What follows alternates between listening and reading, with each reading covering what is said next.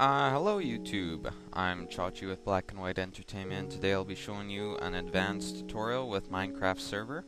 If you saw my other video, I did a tutorial on setting up a server on Terreria and Minecraft using Hamachi, and today we're just going to be expanding on that.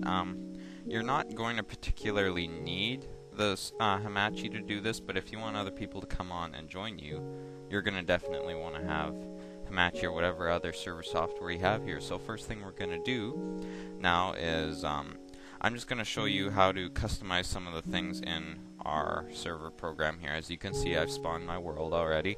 It's running and everything. So we're just going to type into the typing key here, help. Oops. Now this is the program right from Minecraft.net on the download program menu at the bottom, server software. I'll put a link in the description anyways, but here we can do different things with our server software. Since you're hosting, you can pretty much do whatever you want. So I'm gonna join. So I just popped in localhost here, and I'm gonna connect into this world we've spawned.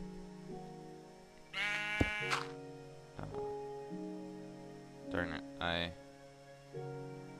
hold on. Jeez. Probably should have turned the monsters off. I don't know if I did, so there we go.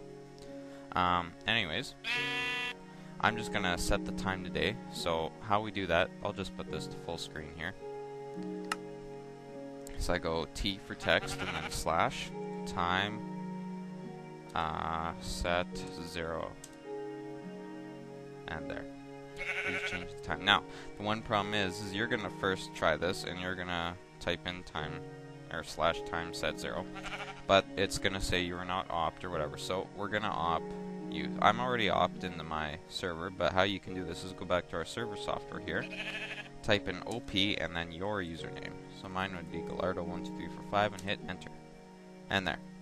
I was already opt, but it did it to me again, so I'm opt again. So let's just get out of here. And there we go. It's daytime. Now let's spawn some things. So online there is a Minecraft wiki containing all the block IDs, and those are basically what you type in when you want to spawn. So I've kind of memorized some of them. So we're gonna get some planks like I'm holding right now. So I'm gonna hit slash give space my username, and then 5 is the block ID for planks, and then 64, which I want 64 of them in quantity, and there. Pops right out. Now the cool thing is if you have a buddy deep down in a cave and he's not opt or something, you can also spawn him like torches or something just by typing in his username from your typing window. Anyways, so that's how we do different things here. You can even teleport. I think it's slash TP and then my username and then who I want to teleport to.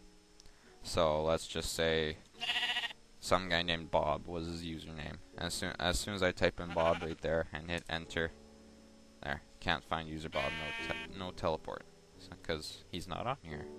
I don't even know him. He's a made-up character. But anyways, so that's how we spawn things and do server commands when you're opt into the server. Next thing we're going to do is we're gonna fiddle with some of our settings like monsters and other things like that. So what you do is you go into your folder where you have all your world stored with your server application right here. And when you launch the application, it's going to put all this in. It's going to generate your world and generate all these other files here. So we're going to find our server file here and right click and hit edit, I believe. Yep, there we go. Maximize this here. Now some things here are we have level name, so this is going to name your world. So if I were to type in a new name right here and then launch the server software, it would spawn a whole new one. Unless if you have a world already there with that exact name. So that's how you switch between worlds that you've generated. So in case you want to go from like a desert world into like a forest world, play on 2 different worlds, then you just type in the name that you already preset when you generated them. Allow the nether. So I guess all you Minecraft dudes know know what that's about. View distance, you can type in how much view you want. Spawn monsters, whether you want on peaceful or not, you just type in false. Ah! False. There we go. Spawn monsters false. And when you're done, when you want to save, you just hit here and save, and it'll overwrite it all. And as soon as you launch that server with this name and these settings, then that's whatever settings you put in here will the server will be at. So then spawn animals if you don't want animals spawning in there. Maximum players, so if you only want like 5 guys and you want random people coming in or something. Level seed. This is a fun one, especially when you want to use like the level seed called Glacier, which is a very, very lush world, I guess you would call it. So you just you go online, find a level seed, type it in here like Glacier, just as they spell it. Put it in your level seed, render a new world, and then that's the kind of map that will form. Now each seed is exactly the same, partly because I know this, partly because I tried spawning this world Glacier twice, and it's exactly the same, the maps. Server ports, I'm not gonna fiddle with that. I might do another tutorial on that later, but allow flight and whitelist. But that's pretty much it for semi-advanced techniques. Once we're done, we just hit save, close this, and reboot our server. So just type in stop, saves it, and then launch it again.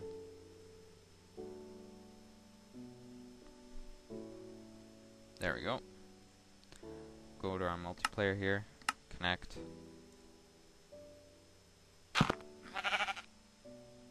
There we go. We're back to where we started. This time though, there's no monsters. It's on peaceful. It'll be on peaceful no matter what setting you have in your options menu here. Just because they set it up so that allows whoever's hosting to decide what difficulty it's at. Yeah, it'd be kind of annoying having 50 players all wanting different difficulties. But anyways, yeah. This tutorial contains no mods, as you have seen. I'm not one for modding. I don't like modding very much. I like to play the game just as they made it. So I will not, most likely will not be doing any modding tutorials, unless if I do them with some friends that I know. But yeah, thanks for watching. Make sure to check out my other tutorial on setting up a network with Terreria and Minecraft using Hamachi, and check out some of my other Minecraft videos on my other channel, which I'll put in the description here, along with the channel you guys are watching this on right now. Check out my Facebook page, my Steam group, and whatever like that. So yeah, thanks for watching. Talk to you guys, or see you guys soon. Yeah.